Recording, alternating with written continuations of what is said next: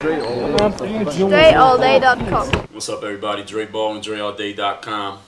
This week's motivation is to be self-generated. And by self-generated, I mean try to reduce the amount of people, places, things outside of yourself that you depend on in order for you to get to where you got to go or for you to do what you need to do.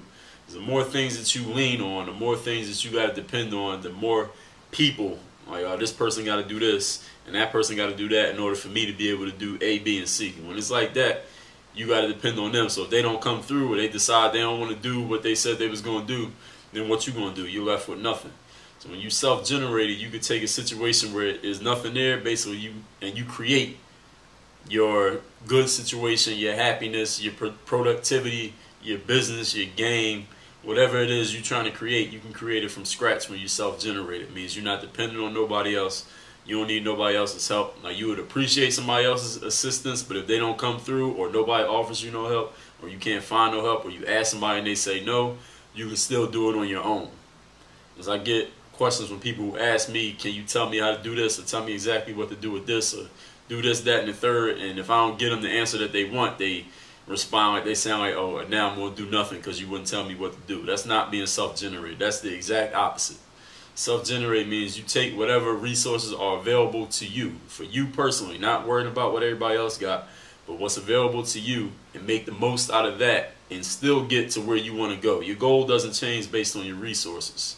You work with the resources that you got to get to the goal that you have, no matter what the resources are, whether it be a lot or whether it be a little, whether somebody help you or whether they don't. That's what being self-generated is all about. Basically means you're going to get to where you're going on your own power.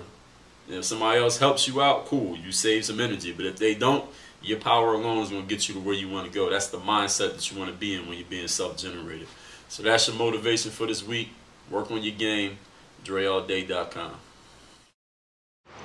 You watch me work on my game, now it's time to work on yours. The Hoop Handbook is a series of workout programs straight from my own personal experience working out and training on every aspect of basketball.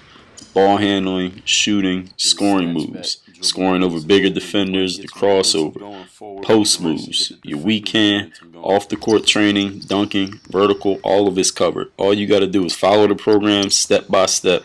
The Hoop Handbook.